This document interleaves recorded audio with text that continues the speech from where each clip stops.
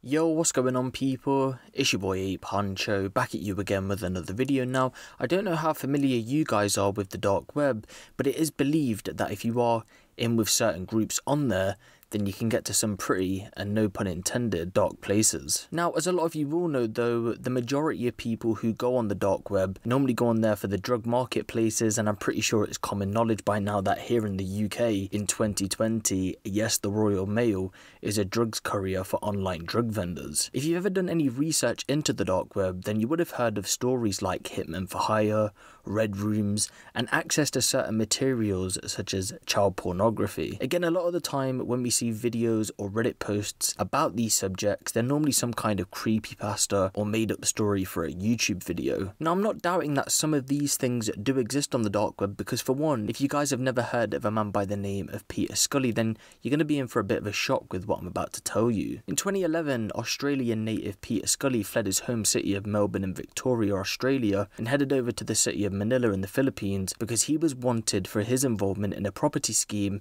that cost investors over $2.68 million.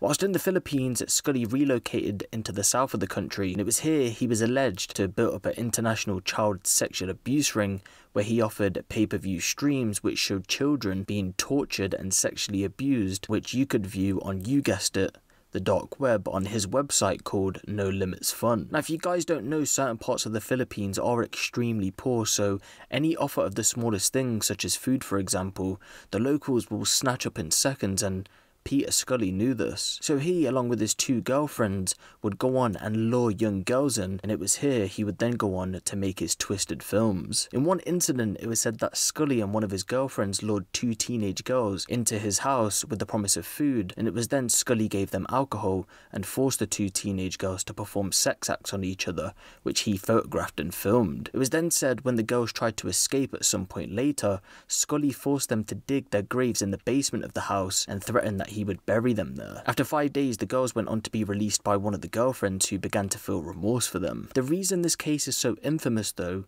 is the fact that a movie titled Daisy's Destruction, which was filmed in 2012, had started to surface on the internet. It was said that Scully had sold the movie to clients for around £10,000, and it was said to have been that extreme that it was considered an urban legend for some time. In the film, it depicts the torture and brutal rape of a number of girls by Scully and his girlfriends, with the main victims being 12-year-old Liza, 11-year-old Cindy, and 18-month-old Daisy. Among those who acquired the movie was one of the biggest ever sellers of child pornography, an Australian man known as Matthew David Graham, better known by his online pseudonym Lux. At the age of 22, he went on to run a series of hardcore child pornography sites, and said once he received Daisy's Destruction, he used it to attract more viewers to his network of websites. Now, bear in mind, this man runs child pornography websites on the dark web, but it was said the nature of Daisy's Destruction was that bad that it quickly gained the attention of law enforcement agencies and the media alike. The Dutch National Child Exploitation Team was the first to open an investigation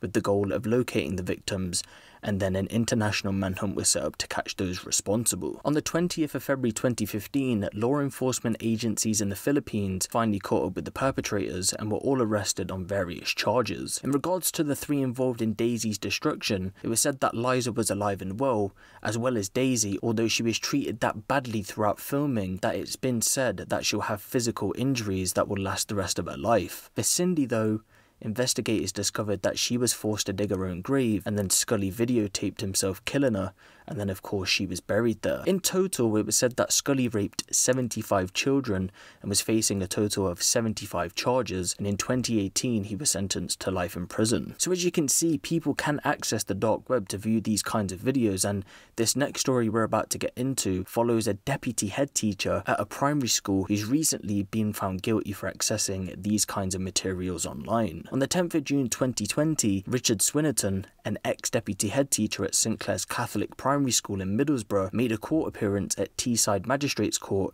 after a National Crime Agency investigation. At this point, all that was being reported was the fact that the charges were in relation to him possessing illegal images of children relating to Category A, which is the most severe, Category B and Category C. It was heard that all the material was in relation to online child sex abuse, and there was no evidence to suggest that any of the images images were made at the school and there is no allegation of physical abuse. Yesterday though, on the 14th of September 2020, he once again made an appearance at Teesside Magistrates Court where he went on to plead guilty to all 3 counts brought against him. It was heard at this court hearing that the National Crime Agency carried out an investigation into Richard and subsequently carried out a search on his home address on the 15th of May 2020, and while searching his property they seized his laptop. Following his arrest, the NCA confirmed that the laptop contained 87 Category A videos of child abuse, and he himself admitted to investigators that he watched child sexual abuse on the dark web for 2 years prior, with footage that included adults raping children. He was then granted conditional bail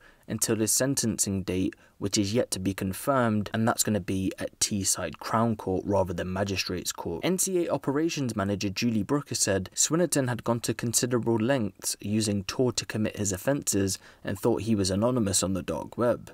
Offenders who view child sexual abuse are contributing to ever more children being abused and condemning them of years of extreme trauma and suffering. Every child in an abuse image is re-victimized when the photograph is viewed or shared. Protecting children from sexual abuse and stopping paedophiles is a top priority for the NCA. So I thought I'd let you guys know that since this has happened, Richard of course has since resigned from his job, and of course when the sentencing date does come around and when we find out what he was sentenced to, I'll probably put a community tab post up and I'll more than likely post it to my Instagram. If you guys don't follow me on Instagram, it's Huncho with the number 0.